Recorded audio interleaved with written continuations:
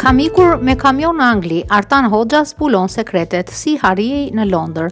Gazetari Artan Hoxha ka identifikuar 3 kategori të trafikut të klandestinëve nga grupet shqiptare, ndërsa ka treguar dhe linjën ekstreme që ndiqet.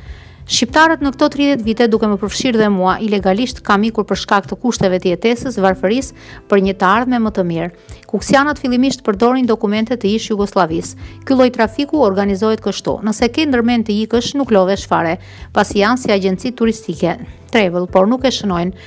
Por dihet se kush çon njerëz në Londër.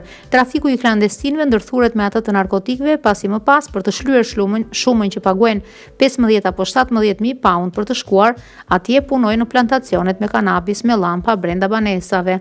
Ata i fusin në kamion të mbyllur pasi nuk ka rrugë tjetër, tha Artan Hoxha.